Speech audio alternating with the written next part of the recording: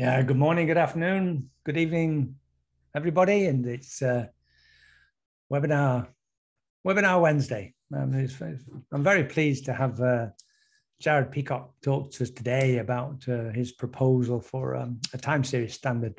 But before we talk about Jared, I'll just remind you, for those of you who are here the first time, perhaps, you can go onto this MTNet EMinar page, and there you'll see links to previous EMinars and also the presentations, and you can register for upcoming EMinars. So you're on a webinar, which means you can change your audio settings. You can send a chat to us about something. You can a Q&A. Please send your questions in Q&A, and I'll read them out probably at the end. And then if you want to talk, and we encourage this, please raise your hand, and then you can speak.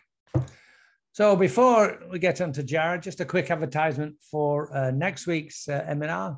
That's at the same time, actually. No, an hour later. Sarah DeVries on my global snapshot of EM and inversion, my career so far. So this is an interesting one because it's going to be a young female talking about how her career has developed in EM and also some of the work she's been doing. So it will be really exciting. But today we have Jared talking about MTH5, a standard data container for MT data time series. Now, Jared did his bachelor's and master's at Colorado State School of Mines, PhD in Adelaide with that wonderful group down there, then moved to USGS on a postdoc, and then got hired in 2017. Couple of publications that Jared is highlighting here. One that's in review on this format, a presentation on meta standards from the USGS, and then publication on Nevada. So without more ado, Jared, please take over. Sure.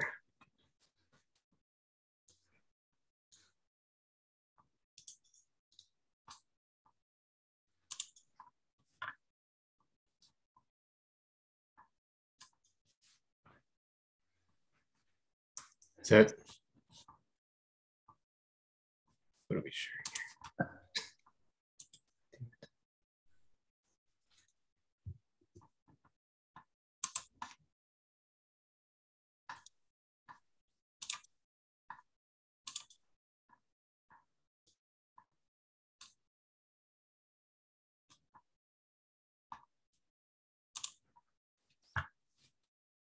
Oh.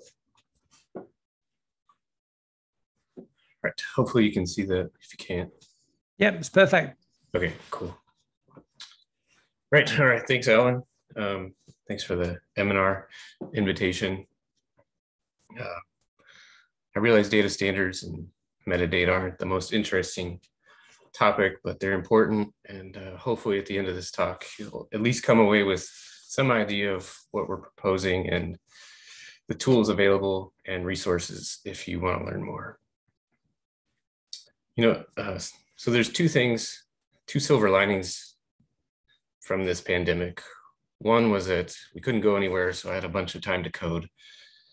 And the second is that we've been forced to communicate in various ways and make our community more public. And one of those things was these EMinars. They've drawn a lot of interest from outside people.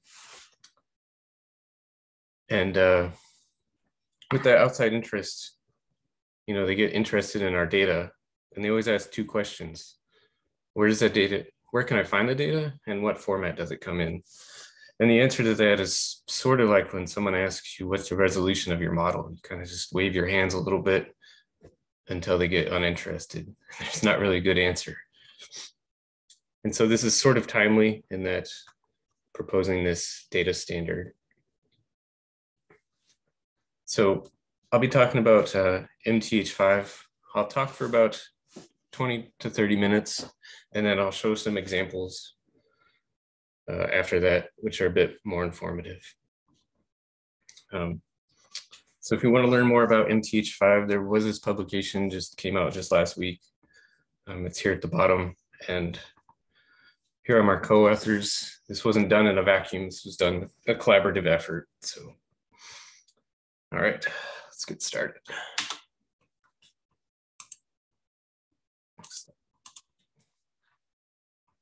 All right, so there's a couple motivating factors of why we've made this standard. First is more compliance, in that funding agencies, government entities, and research institutions are requiring that data be follow FAIR principles. And those FAIR principles are that they're findable. That means that metadata are attached to the data that have proper tags, but that you can find them. So if you have an empty data set, it's got some sort of tag that says this is empty. So if you search in a web browser, your data will pop up. The data must be accessible. It means publicly available. So it should be archived somewhere in an archive or a data center that anyone can access. The data should be interoperable, meaning that it should be human/computer readable. It can be opened with various software and on any operating system. And finally, it must be reproducible. And that means someone downloads your data, they can look at it and basically go out and take the same measurement. Second driving force is like I said, outside interest from the community. There's a lot of space physicists, seismologists, they're interested in our data, but they're interested in our time series. And there's not really a good format that they can look for. And the third and the biggest driving force, mainly financial, is that IRIS Pascal, it's the seismic instrument pool here in the US. They're starting to add MT instruments to their pool. And one of the stipulations of using their instruments is that the data has to be archived at IRIS. And so when they started looking into this, they were probing the community and asking, what are the formats? And they got a bunch of different answers. So they decided to form a working group that I'll talk about in a second. So they've mainly been the driving force behind this through funding. Okay, when talking about data, there's two things you need to keep in mind. So there's the data, the actual values that are recorded. This is usually formatted and structured. It should be structured in a standard way to comply with FAIR principles. And sometimes there's a difference between archive format and working formats. But what's probably more important is the metadata. And metadata here is, from the definition, a set of data that describes and gives information about other data. So basically, it's telling you what the data mean, how it was made, who made it, where it was made, etc. And this part is important. The metadata part's important, and it needs to be standardized so that everyone is describing their data in the same way.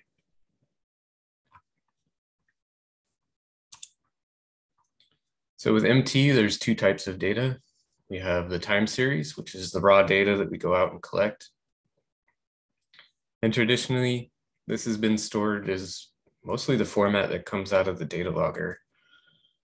And usually it's just stored on somebody's hard drive sitting in their disk. And traditionally, we haven't really shared the time series because there hasn't really been a need to do that. That's mostly because when people process their data, they'll give their transfer functions. And the transfer functions are what we use. And most people don't really want to go back and reprocess the time series. So it hasn't been really a shareable product. The main product that we use is the transfer functions. And those are a bit more standardized.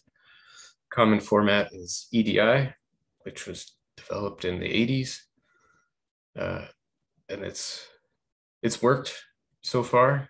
it has some issues. And that's why Anna Kelbert has developed the EMTF XML format, which is a bit more comprehensive and more standardized metadata. And it's also more flexible to store various kinds of statistical estimates like the covariance. Okay, so those are the two types of data that we deal with. There's been some work previously on standardization, like I said. So the EDI, fun fact, you can store time series in there.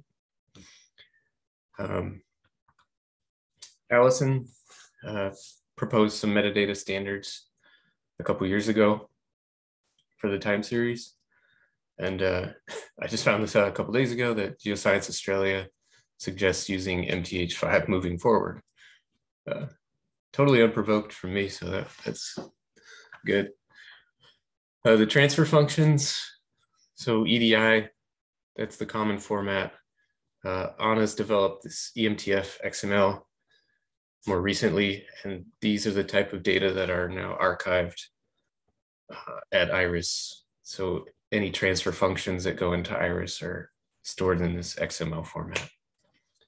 And there's more information if you want to have a look there. Okay, so the standardization process.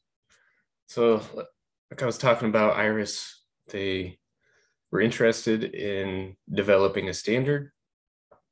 And so Andy Frassetto, he's the project lead at IRIS. He formed this working group that I was lucky enough to chair. And the whole goal of this working group was to develop a standard, a metadata standard, and a data structure format that was both beneficial to the MT community and IRIS. So over the course of 2 years, we argued and debated and developed metadata standards during monthly meetings. And we formulated it so that it's hierarchical and it follows logically how an MT survey is collected. And if you want to see those standards, they're published here. I won't go through all of them because that's not exciting. But what I will talk about is how they were formulated. So with metadata, so there's a keyword and then there's a value. The keyword is something descriptive, like, okay, what's the color of this orange? So color equals orange. And the keyword is color here. So that keyword is described by a couple attributes. So the name, so a full descriptive name. We went with full words combined with underscores. So here's an example, measurement underscore azimuth. That's a descriptive keyword. Another attribute is what kind of type it is. So is this value supposed to be a string? Is it supposed to be a float, an integer, or Boolean? If it is a string, what kind of format should it be? So say you have a date and time, maybe it's an URL or an email, or maybe it's only a few words, a few certain words that are accepted. So that would be controlled vocabulary. So say you had something like coordinate system and it only accepts 2 types. That would be geomagnetic or geographic. That would be controlled vocabulary. Another attribute is it required or not? You know, there's some metadata that is definitely needed and some that's just good to have. The next is units. So does this keyword have any specific units? So in this example, we have a measurement azimuth. So that should be an angle, and we'll give it units of degrees. It should come with a full description. So it should be detailed enough so that someone can understand what that keyword is. If it is controlled vocabulary, then it should come with options. So that would be geomagnetic or geographic. It should come with an example of how to use that keyword. And then there should be a default value if it's required. So here's our example. So it's got measurement azimuth, it should be a float. It's a number. it is required in this case. It's got units of degrees, a description, it's got no options, an example, and the default value is 0.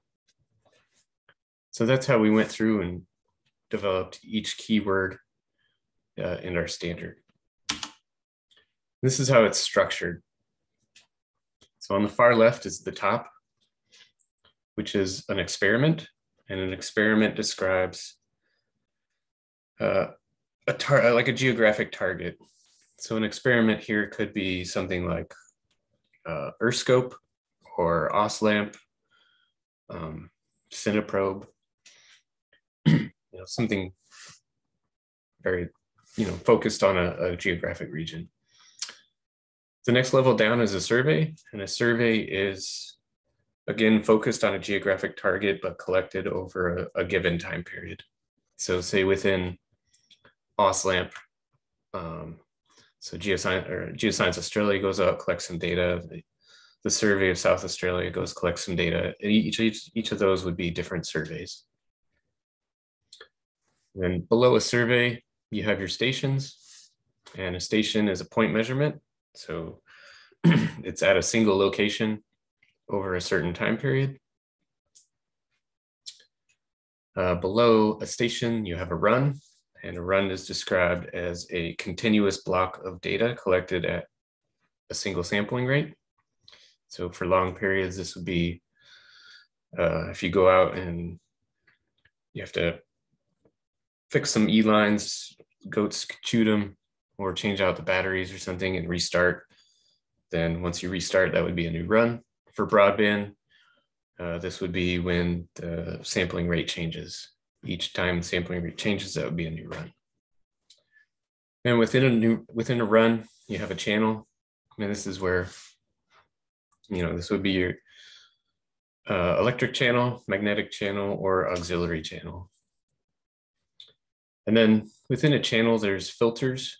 And the way we chose to do this, store this, is that the filters are stored at the survey level, the actual data in the filters, and within the channels, they just have a name that's point to the filters, and that's to remove redundancy, redundant metadata within here. Often we just have, just a couple instruments and we're using the same sensors. And say you have a survey of 100 stations, you don't want to repeat 25 times what sensor you use, sensor filter. So we'll just store it here, and you can only store it here once and then just point to it from the channel. And so each level has its own set of metadata with it that describes that certain level. And then each level also has a list of what's below it. So an experiment has a list of surveys, a survey has a list of stations, a station has a list of runs, and a run has a list of channels. So it's a fully comprehensive set of metadata that describes your experiment.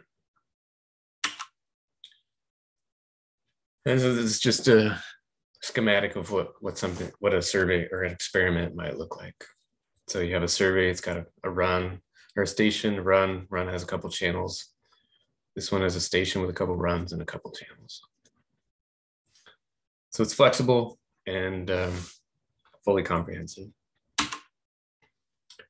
So working with metadata is kind of a pain. And so we developed an open source tool called MT-metadata. It's written in Python, and it's meant to make working with metadata much more manageable. And within it, so it works with the time series metadata, which kind of what I just described. And then it also works with transfer functions. So it can read and write EDIs, the XMLs, Z files, even reads J files, some average files, and we're working on whatever else is out there. Some more information can be found at these links. So how this works. So like I was saying, these metadata standards, they're important for validation. And when I was talking about the keyword attributes, that's how we're going to validate each keyword. So how this is set up is we'll have a standard file which holds all the attributes of the keywords. That's passed to validators so that it knows what to validate. So say you have this example, you have a location, it's got a latitude, it's forced to be a float. So the validator will be how to make that number, the input number, a float. And then that'll turn it into a Python object. So here in this example, we have location, latitude. We can have a look at what the keyword attributes are. So again, it's a float number, and the units are in degrees. So say we have, what typically comes in an EDI file is a format, the hours, minutes, and seconds. So what happens if we only have that when it's supposed to be a float? Well, if you input that number, it goes through the validators and says, okay, this should be a float. So how do we turn it into that? And there's some magic behind the scenes that converts hours, minutes, seconds into decimal degrees. And so you don't have to worry about that part. So in that regard, this metadata is standardized. So anytime someone looks up a latitude, it's always going to be a float.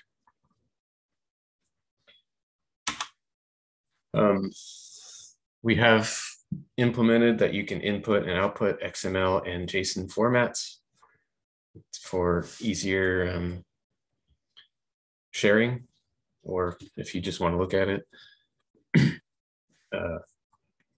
So if you're familiar with those formats, this is how it comes. You can also write your metadata in these and then work with that. We've developed some help tools. So there's pretty good documentation about each metadata standard in what we've proposed. It's here at this read the docs, and you can find all the information about any keyword you're looking for. If you're working with the Python console, you can just type help of what you want to find, and it should come up with information that should help you figure out what your metadata means. Okay, so there's two things that we need to sort out. One is we need to publish what's called an XSD or JSON schema files, and these are just XML and JSON validation type files. So if you don't want to use Python tools, you can validate using JSON tools or XML tools. But the main one that we should do is we should create a permanent working group within IAGA Division 6 that's focused on metadata standards. Most every other geophysical community has some type of working group that works on metadata. And so we should make one as well and come up to speed working with data. So we should talk about that at the workshop if we get to go. Okay, so that was the metadata, and that feeds into MTH5. So MTH5, the goal is to develop a standardized HDF5 container that stores time series as well as transfer functions that includes metadata in a single format, and then provide open source tools to read, write, and access those data from an HDF5. So we went with HDF5 format, which is a hierarchical data format, and it's basically a file system all in one file. And the benefits of HDF5 is that the base code is open source, it's community driven, there's a group that works on it. Lots of communities use HDF5, including NASA, NOAA, USGS. A lot of satellite-based data is in HDF5. The files are flexible. The file size is only limited by your resources. So if you had a terabyte, you could have a full terabyte HDF5 file. They're portable. They can be used on any operating system, from your desktop to a cloud source or cloud-based system. There's no limitations on how many items can be in your file. So you could have 1,000 folders, 1,000,000 channels. The RAM requirements are optimized so that input and output is only load requested. That means, so when you open the file, it doesn't load directly into RAM. It just opens a pointer to where the file is, and then it only gets data when you request it. The compression's inherent. It's optimized already. You can have some control over it to make your files smaller or more efficient. It does support multiple readers and a single writer. So say you have a file on your system, someone else wants to access it, they can also open that file. Or if you're in some sort of parallel architecture, you could open the file with one processor and a bunch of processors could read from that file. If you want to do parallel reading and writing, you need some other tools, which is something we're looking to extend to. And this whole project was funded by IRIS, as well as we got a small grant from USGS Community of Data Integration.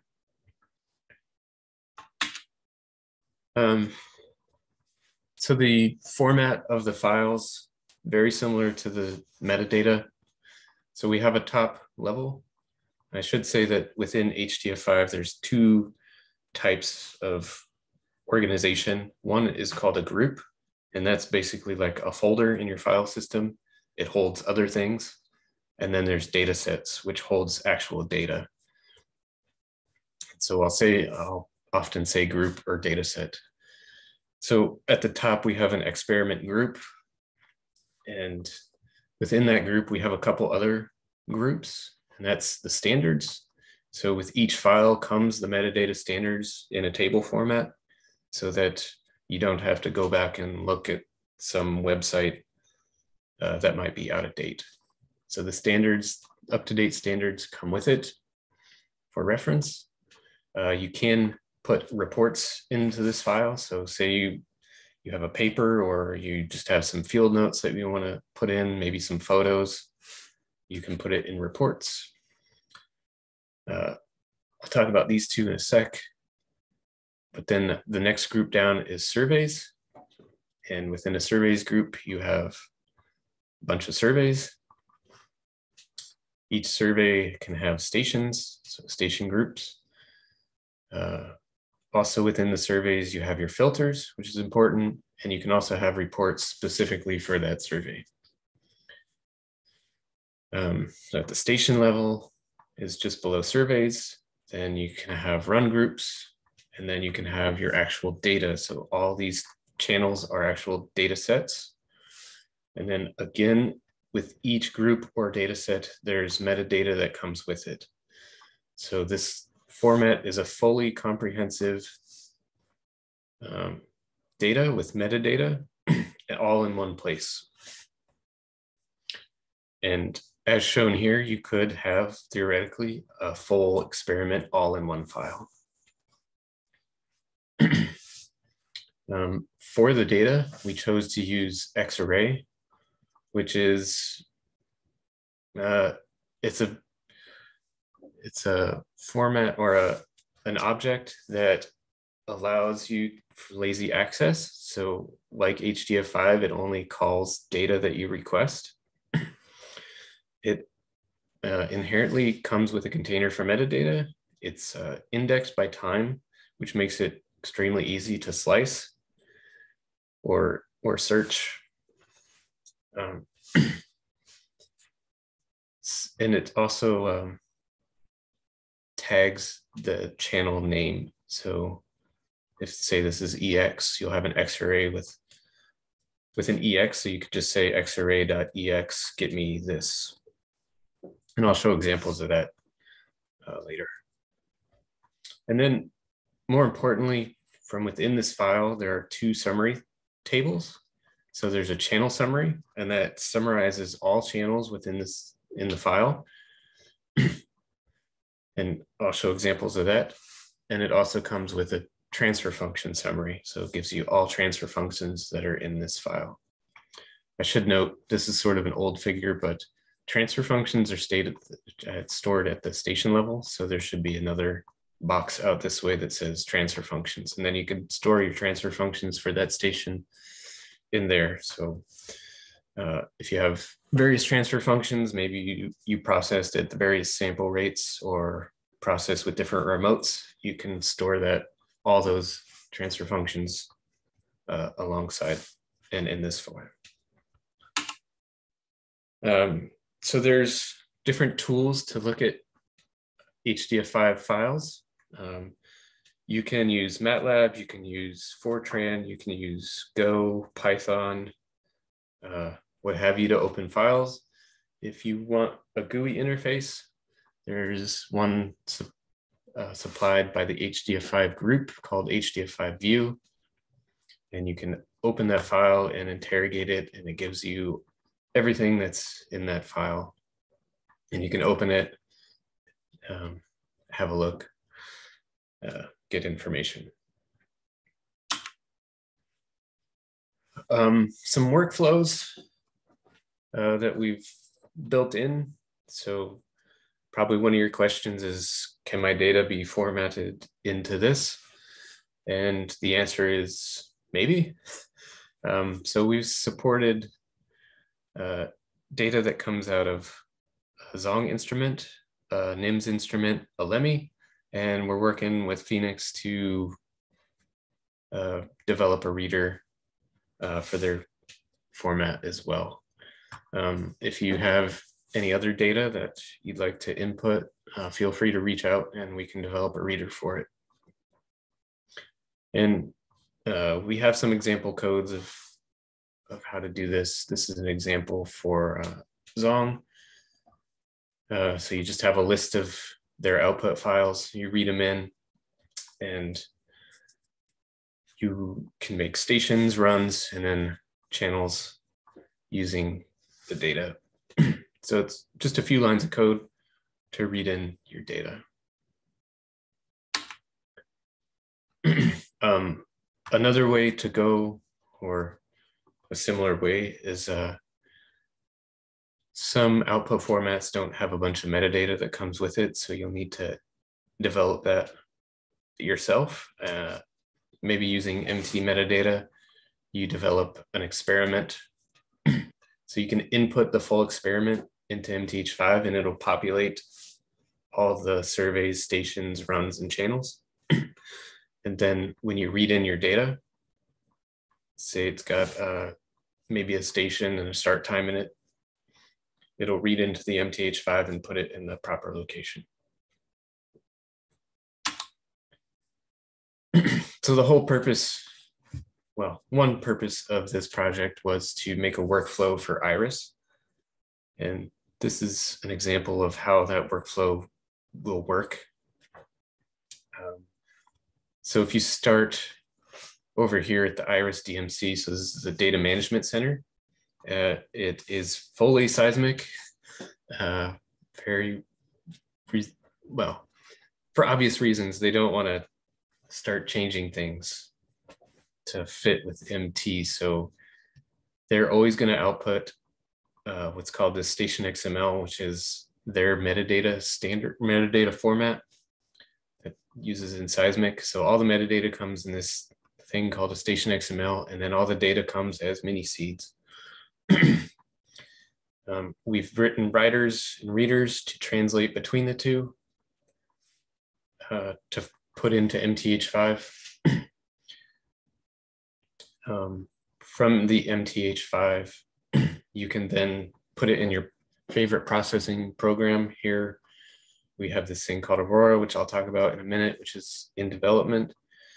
You output your transfer function, and then you can archive that back into IRIS. You can also store that back into the MTH5 as well. Another way you could go, so say there isn't data yet in the DMC, say you just collected it, you go from your data logger into your reader, into your MTH5, you can send that to the DMC, and then you can also send that to your processing to get your transfer functions. So that's a generic workflow of how we see this working. So there's a few things to do. Extend data readers, and that's just kind of some community input. So if you have various formats, just send us an example of the format. Or if you have a reader already, we can just try to plug that in. We got a grant or some money to build a data of time series visualizer. And that will be kind of a browser-based function that will read an MTH5 and you can visualize the time series. You should be able to pick some time windows and then send that to your processing code. So you process only the good times. We are trying to extend this to parallel access. Currently, that's not extremely important right now, but just nice to have. Something else that needs to be done is a button push to calibrate the data. So traditionally, we usually calibrate the data when we process it. But now that more people are being interested in the time series, we need some way to calibrate the time series data. And I just finished a prototype last night, and we should be implementing it in May. So that if you get an MTH5 file, it could be fully calibrated, which means the data you look at is in physical units. And so you shouldn't have to worry about recalibrating. And then the other thing that we need to sort out is how to efficiently transfer over a network. And we'll probably go with mini seed and a experiment metadata, and then just rebuild it on the other side. But that's more of a computer engineer thing, and we're just mere scientists. So if anyone has any suggestions, please let us know. Okay, so that's the data format, and now we've developed open source tools for MTH5, MT metadata. If you've listened in before, Allison gave a good talk on MTPy. And so these are the current products that are available. So we have MTH5, talked about MT metadata.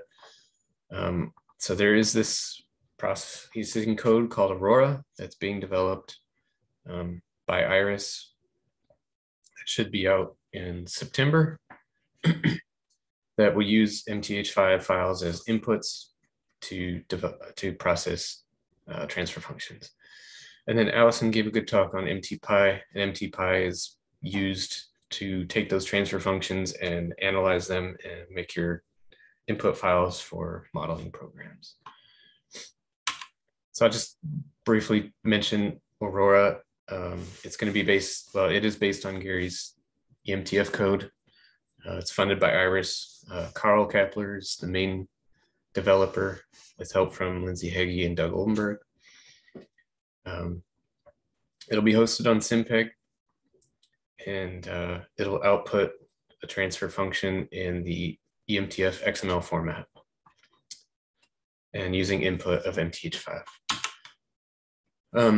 Allison gave a good talk on MTPy. I'll just mention that it's a bit outdated, and so a version 2 should come out hopefully by the workshop. And the version 2 will use MTH5 as a container to store the transfer functions. And so I don't know if you guys have this problem, but reading and writing, say all your EDIs, keeping them in the same location, organizing them, storing the ones that you've rotated or edited is kind of a pain, but you should be able to do that with MTH5. You can just store all those EDIs in there and then just pick the ones that you want. And the workflow is sort of that everything goes in this empty collection. From there, you can make your maps or data files, do some dimensionality analysis, what have you. Hopefully more at the workshop. And so the package synergy of how this workflow could work is that MTH5 is going to be the central container. It has metadata with it. You can store your time series. You can also store your transfer functions. So if you have an MTH5 file, you can send it to your favorite processing code. That'll send back a transfer function. You can store that. You can archive it. You can send it to MTPy to, plot, make your data files, what have you. So a fully open source workflow. It's a start. So if you want to get involved, feel free to start using the packages. If you find an issue, say you found a bug, feel free to go to GitHub, raise a new issue. The benefit is of this is that it's a public record of what happened. So other users or future users can go back and say, oh, I had that same bug. How did you fix it? You can also raise suggestions, or if you have broad ideas, you can raise new issues. So say you want, hey, I got Metronics format. Can you read that in? Or just other issues. So futures, so how do we make this community driven? Basically, people just have to start using it. And I realize everyone has their own workflow, and why change? That's fair enough. But maybe have your students or younger people start to use it, and we can break things and just make it more robust. With the pandemic, Slack has become a good tool for communication. There's a couple channels out there. There's Simpeg, Cooperate EM, MTNet has a channel. Feel free to raise issues or suggestions there.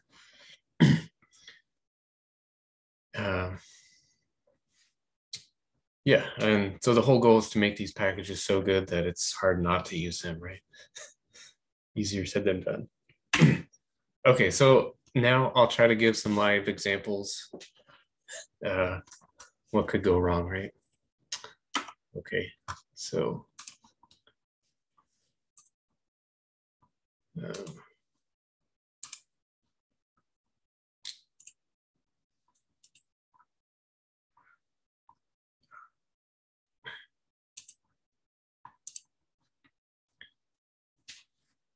okay, so hopefully you can see that now.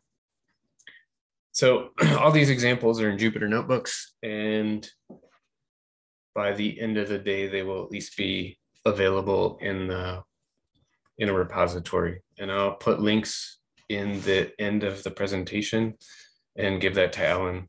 And so anybody in the future can download the presentation and then follow those links to these Jupyter notebooks.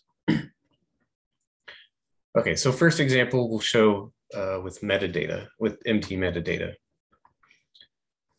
So each level and each kind of level within the metadata has its own object. And an object just basically holds all the metadata in a nice way. It has validators that come with it, and it has the standards that come with it as well. So here we're just looking at a location.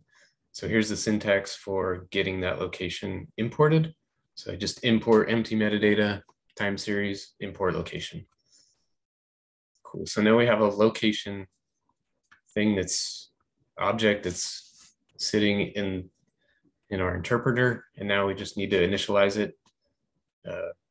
So we give a variable and initialize this location, and now we can get all the attributes that are in location with this method called get attribute list, and it gives you all the attributes that are in this object, so called location. So say you want a little bit more information from latitude, you can say attribute information latitude, and it provides you with all the attributes that describe the keyword latitude. And like the example before, what happens if we're given hour, minute, second format? Well, it's smart enough to convert it into decimal degrees. If this format isn't correct, it'll raise an error. So let's say you have a dictionary where the keywords are separated by dots. So declination.model, declination.value, and you want to set that value. You just want to loop through the keys of this dictionary. You can set the attribute from the name, and it's smart enough to separate the dots into its proper values. So in this case, the declination value is being set to 12.5. And now if you look at declination.value, it's set to -12.5.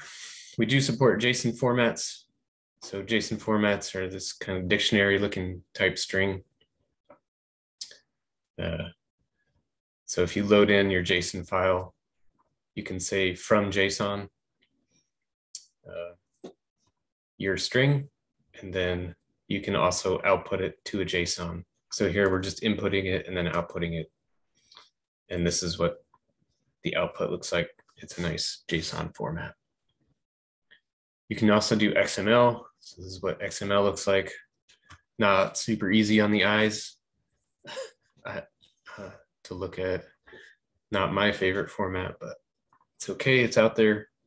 So we support it. So you can say to XML or from XML. So in this case, we're just creating an XML element. We're changing the latitude value to 10, and then we're outputting it again. And you can see now we have latitude 10.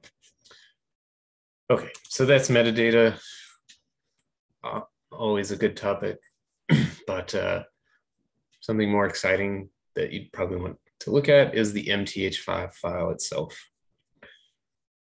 So here we're going to initialize an MTH5 file. Each file has specific attributes given to it. So at the highest level, it'll give you the file name or the file type, a version. So there's 2 versions out there, but you should mostly use version 2. What platform you accessed this on, what time it was last accessed, the version of software that developed this file, and then the data level 1, something I didn't talk about, but I will talk about here. So the data level, there's 3 data levels. Data level 1 is just your raw data with appropriate metadata. Level 2 is calibrated data. And then level 3 is data that's been filtered or manipulated in a different way. So most of the time you'll deal with level 1s or hopefully level 2s in the future by the end of May. There's a couple data set options, and this is how your data is compressed. If you really want to get into it, there's a lot of information on how you compress files, but the default values are pretty good. Okay, so now we're going to open an MTH5 file. So you just say open MTH5, give it a file name, and then how you want to initialize it. So you could read it. If you use W, you write it. Common is A, which is append, and that'll just open any file that you have read and write capabilities.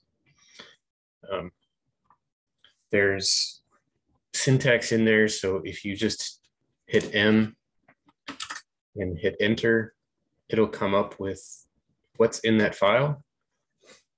And so this gives you the structure of the file. So you got your experiment, some reports, you have your surveys. Here we have an example survey. You have your filters. These are important. They're at the survey level. So I didn't talk about this too much, but we support 5 different types of files or filters. So there's a coefficient filter. We have a frequency, amplitude, phase lookup table that we support, a finite impulse response, a time delay filter, and a poles and zeros filter.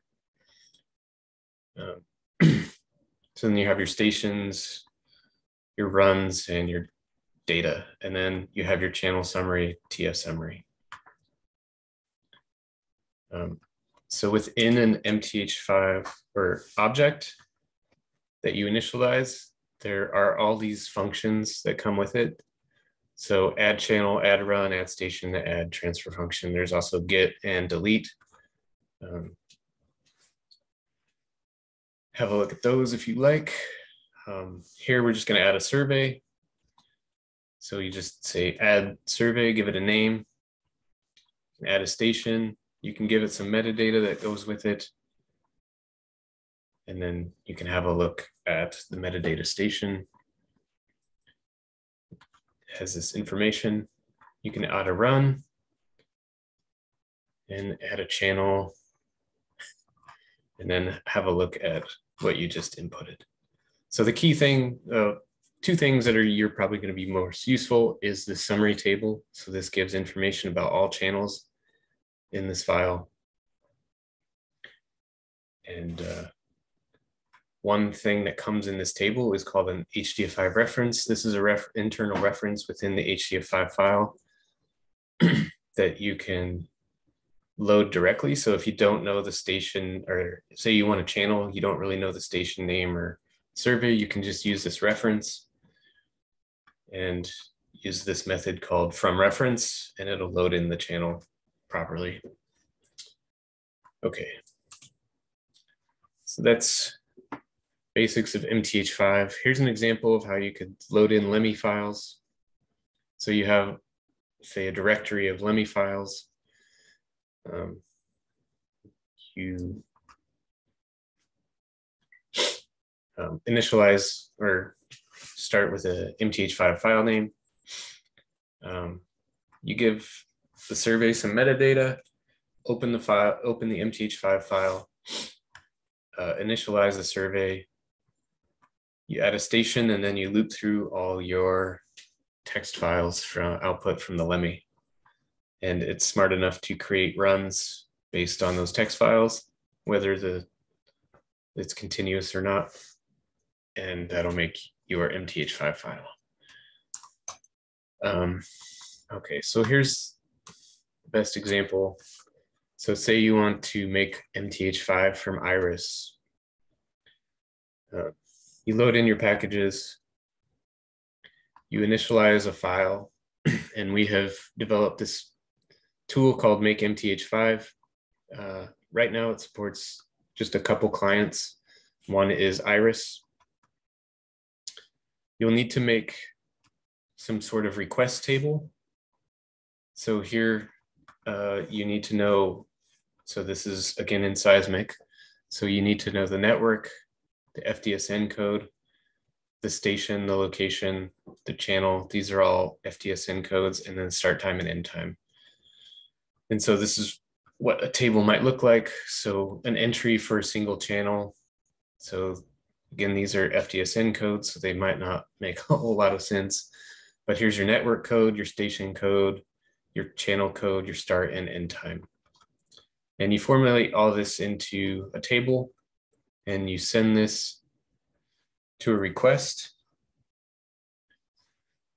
So you send that table, and we have a function called get inventory from your format. This will pull that station XML from IRIS and return you what you requested. It's good to always check your inventory before you request data, just to make sure that you're getting what you asked for. And so here we just have this function called make MTH5 from the client, and you just give it that request, and it will make an MTH5 file. So this takes about just a couple minutes to make. It takes about 2 minutes for two long period stations, so not terribly long. And so it will make this MTH5 file. We can open it, and now we can have a look at what it created. So we'll have a look at the channel summary. So now it shows each channel that's within this file, and there's something like 60 inputs or 60 channels in this file. But this gives you good information. So say you want to process, you can look at this table or query this table and say, I want all channels starting at this time and ending at this time. And then you can have a look at your station and remote references and throw those into your processing program. So here, if we have a look at the station, so here's the station metadata that was made. So it's a broadband. It's got this name. It's got a geographic name, a location. It's got some provenance that comes with it. Here's the list of runs that it has and the start and end time of that station. Say you don't like something in there, you can change the metadata. So you just use syntax that we used in MT metadata. So here we're going to change declination value to -13.5. This will write the metadata to the MTH5 file to make sure that it's in there. And yeah, that's the way you can change your metadata. We want to have a look at a single channel. So we can pull a reference from that table. And here's our channel. So it's station Caso 4, run A. It's an electric channel. It's named EX. It's got a start and end time, a sample rate of 1, and a number of samples. And so with that, you can look at the channel metadata. It's got a whole bunch of stuff in there. Your electrodes, what their sensors are, their IDs, where they're located, who made them, what type they are. All good stuff, and units, digital of the channel. So here, we can calibrate the time series given all the filters. So with each channel comes this thing called a channel response filter, and that is a list of all filters that need to be applied. So your data logger response, your sensor response, any type of low pass, high pass, band pass filters that need to be applied to get the data into calibrated units. And here we're looking at an electric channel. So it's got a couple filters. These are NIMS data. So it's got a coefficient filter to convert to physical units. It's got an electric dipole, so convert volts to volts per meter. It has a low pass filter, which is in poles and zeros. It's got a high pass filter, which again is in poles and zeros. And then it's got the calibration filter that's just changing from couts to millivolts. And it has a time delay filter as well. So this is what the channel response filter looks like. The top is amplitude and the bottom is phase. So most of this is flatlined within the period range of interest and a small phase change. And so we can use this tool called Remove Instrument Response. Again, I made this last night, so it's not quite implemented yet. It should be implemented by the end of the month. But it just shows how we can calibrate the data. So you detrend at zero mean, and this bottom one is your calibrated data and calibrated spectra. So you can now save this as a new channel, or you can create a new MTH5 with a level 2, and anyone looking at those data will be looking at calibrated data in physical units. We can have a look at a run, so we can pull a run from that table. Here we are just taking a slice, so you can give it a start time and number of samples that you want, and it'll pull just that data. You can plot the run. So here we have a nice run. We've got two electric channels and 3 magnetic channels. You can have a look at the run. These are rudimentary plots. Hopefully, we are making a time series viewer, which will be much more interactive, and that should be available hopefully by the workshop. You can load in transfer functions. So I pulled these from IRIS. These are Earthscope data. You can input those into the MTH5 file. They will put them in the right location, so in the stations. It gives you information about whether it has impedance, tipper, and covariance, and it gives you the period range of those transfer functions. And again, location. You can then use MTPy. So this is version 2 MTPy. It's not mainstream yet. It's actually, but hopefully by the workshop. But you can plot those transfer functions using MTPy in your normal way. So you have your apparent resistivity, your phase, induction vectors, and phase tensors. You can also plot your station locations within that file on a base map. And again, these are pretty rudimentary, but they work. And that is it. That is all I had for examples. So thanks for listening. If you made it this far, feel free to reach out with any questions. Be happy to answer. If you don't have them now, you can send them email or bring them up on GitHub issues or Slack channels. And with that, thanks for listening and take any questions.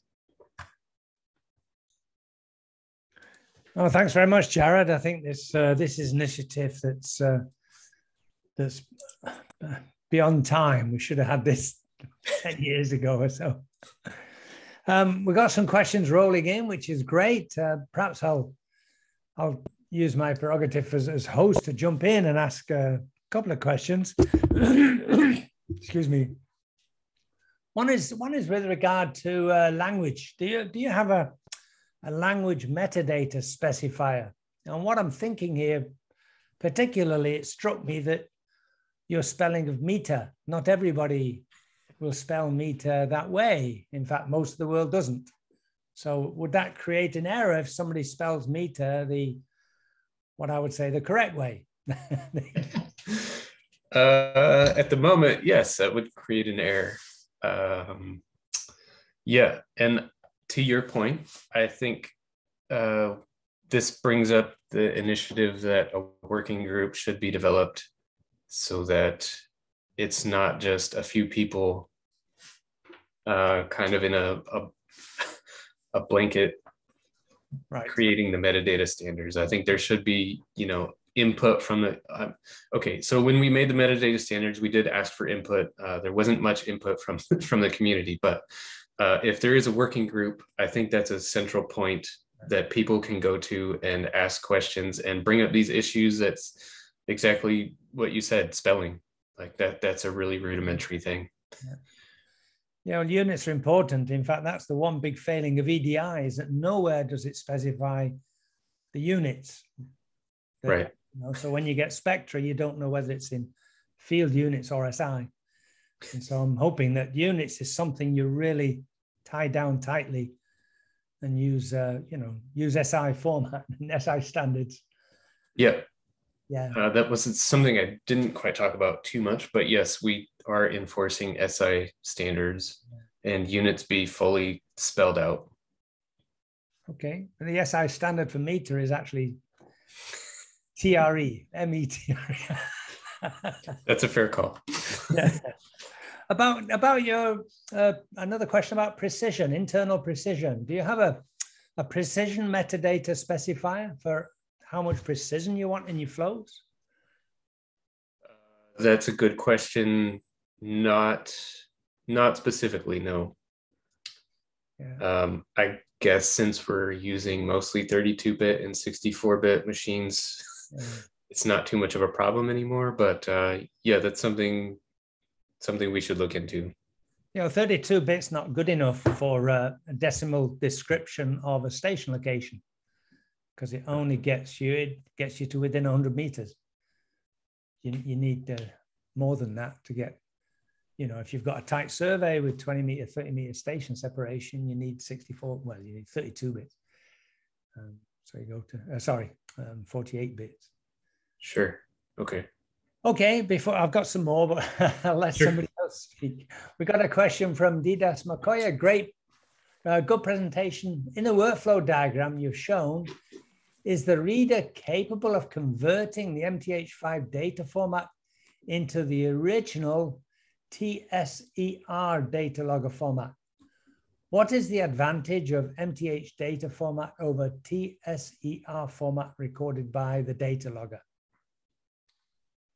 Okay, not sure what TSER format is, no. But I'm guessing that's some sort of formatted binary file.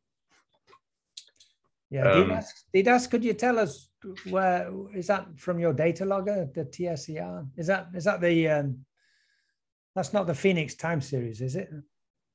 TSER.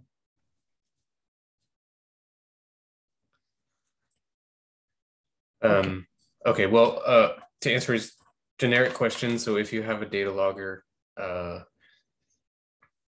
if there is a reader for it, we have not implemented writers. I don't know if that's important. If it is important to you, then hopefully we can work with it.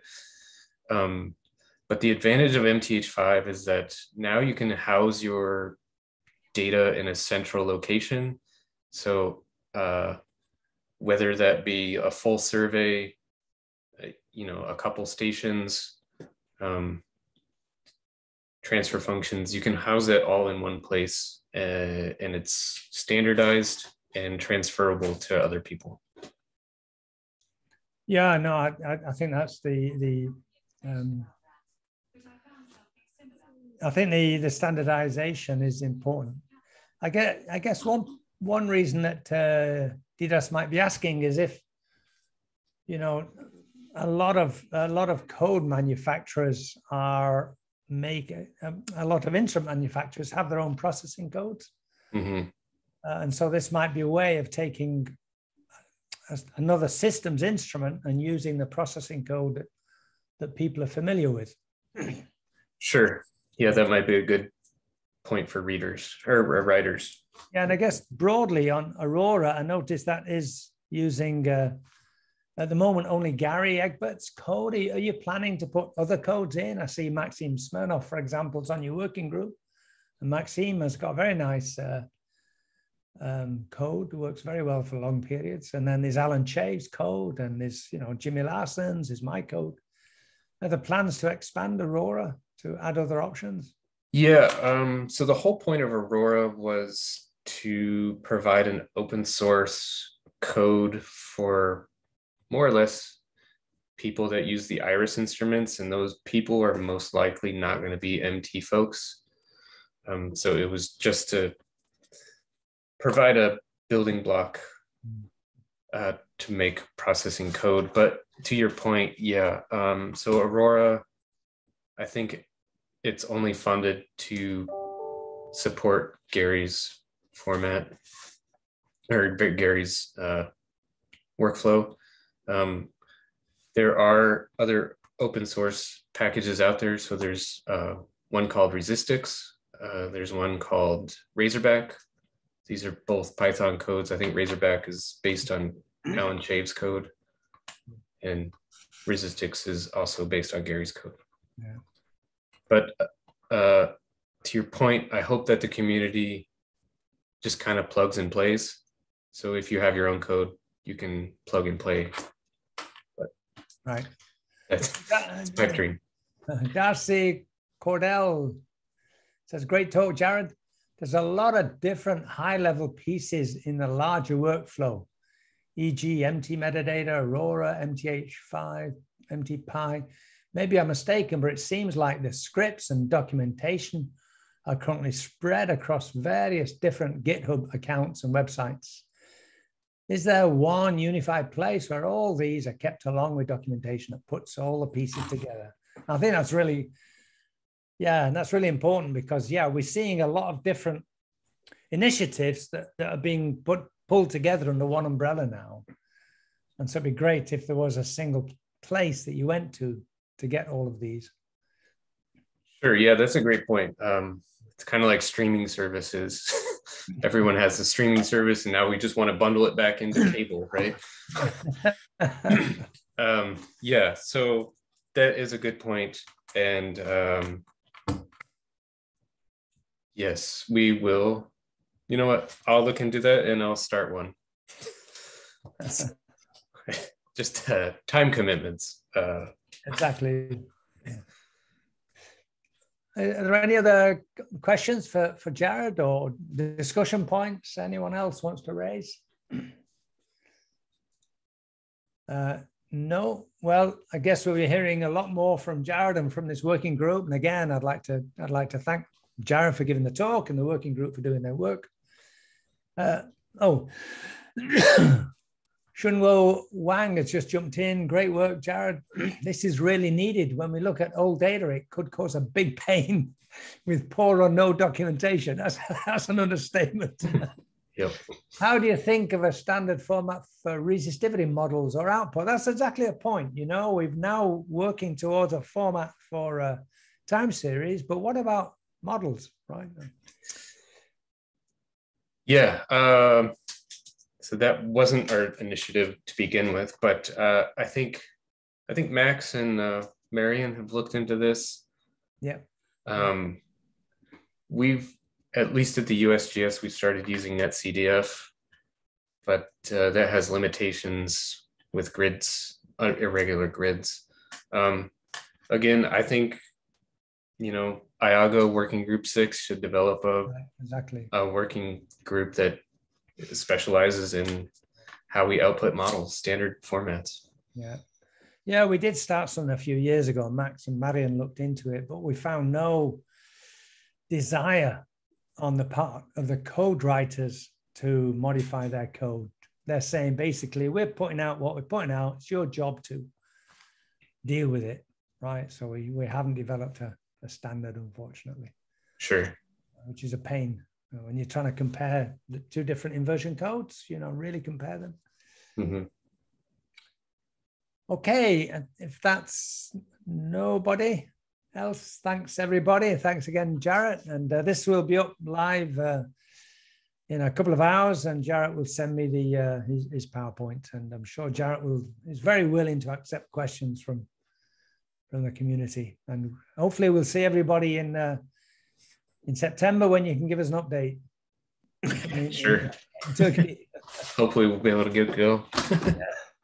All right. Bye, everyone. Bye, Jarrett. Thanks very much. Yeah.